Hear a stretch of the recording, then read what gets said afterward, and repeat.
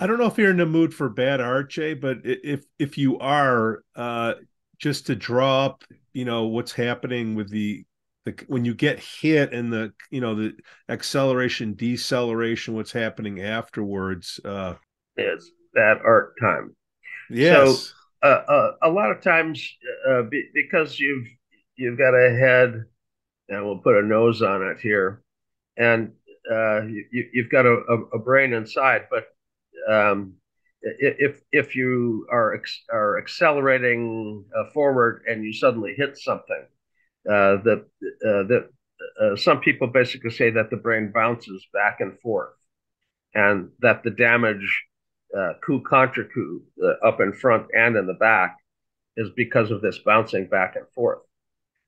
Others suggest that the curvature of the skull acts kind of like a satellite dish, and it focuses the energy to a distant location. And the question of which one of the models is accurately predicting the damage is an academic question. The observation that the damage happens at point A and point B is irrefutable. Um, the question is it the brain bouncing, or is it energy focused? Blast injuries have started to give us a little bit more faith that the focused energy may be more important in blast injury than the bouncing of the brain back and forth. Um, the blast injury literally has a force wave traveling through the tissue, and gives you damage all the way through. It's not just at point A and point B. It tears white matter connections. Uh, White matter doesn't like to be stretched. The myelin sheath, if it's stretched, it usually is going to die off as a cell, the white matter in the cell. So the brain could bounce back and forth, but it can also, again, act like a satellite dish, which is focusing the energy to a distant location. Those are, I think, really quite clear. Um, the other thing is that um, on and you've got an insula in here as well, and this is bad art. There's the midline of the absolutely. brain, but when damage occurs, it occurs at the edge of white matter and gray matter, and at the edge next to fluid and substance. That's where torque ends up happening. Um, if it was all uniform, homogeneous uh, content, it would just kind of have the force wave go through it. But as it goes through, and something is uh, uh, more resistant to movement than the other thing, they tear. So the border between white matter and gray matter, the edges around ventricular areas, and in head injury, it's very common to have periventricular white matter change. The ventricles uh, end up being fluid filled areas, and around the edges of the fluid filled areas, you see little tiny white dots in MRI. These are periventricular white matter changes.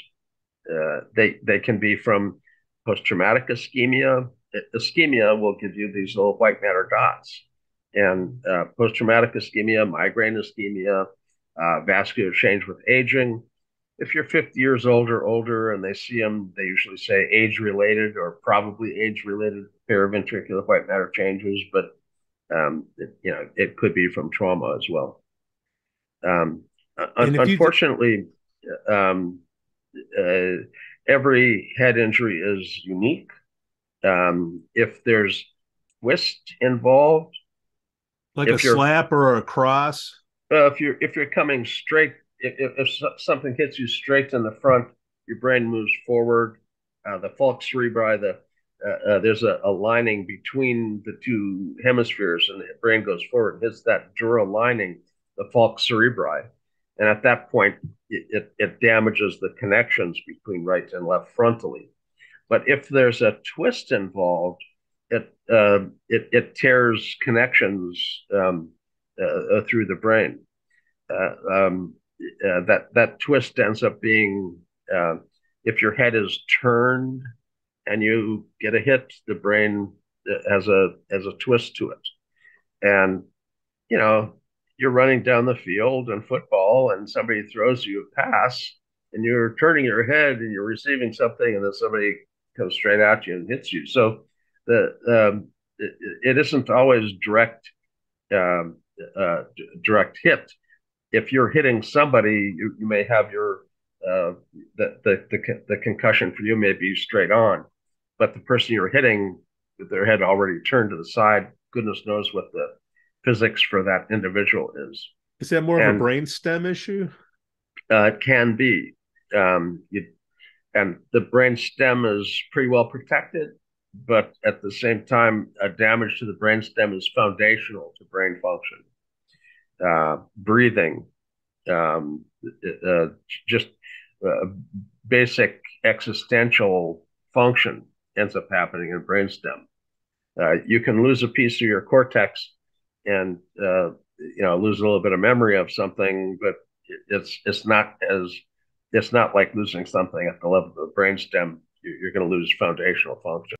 Tumors that influence the brainstem quite often end up being fatal because of their negative impact on just basic function, breathing, respiration, maintenance of blood pressure, etc. So you don't want to end up losing the brainstem. Yeah. You can't grow it back. No, well, you can't grow back cortex either. At least not historically. I mean, uh, they're they're getting pretty fancy with what they can grow now. They're growing little miniature brain organelles, Yeah. and they've implanted some of them into damaged brains in rats, and the rats recover. So goodness knows what they'll end up doing with implants for recovery at some point. All these injuries now, some you can see with an EEG, some you can't, but the techs out there, they're going to be doing neurofeedback.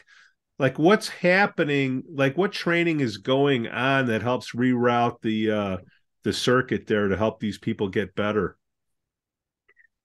Well, um, when you're training EEG, you're training the output of a very complex system. And if you know what you're doing and you train in the right spot with the right frequencies, you can end up influencing brain function in a rather amazing way. We've taught people that have had significant brain injuries how to recover their function in a way that they didn't expect necessarily.